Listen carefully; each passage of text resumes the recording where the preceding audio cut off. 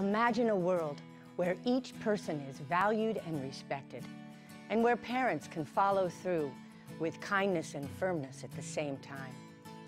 This is the vision of Positive Discipline Community Resources. PDCR, a local nonprofit working with community partners, provides parent education classes, training for school teachers and staff, and professional development. The positive discipline model has been used for over 30 years and is in over 54 countries. Based on the importance of belonging and significance, positive discipline is affirmed by brain research and is appropriate for those harmed by trauma. We bring hope and effective tools to schools, recovery programs, shelters, clinics, and the family dinner tables. Together, we can transform lives through respectful relationships.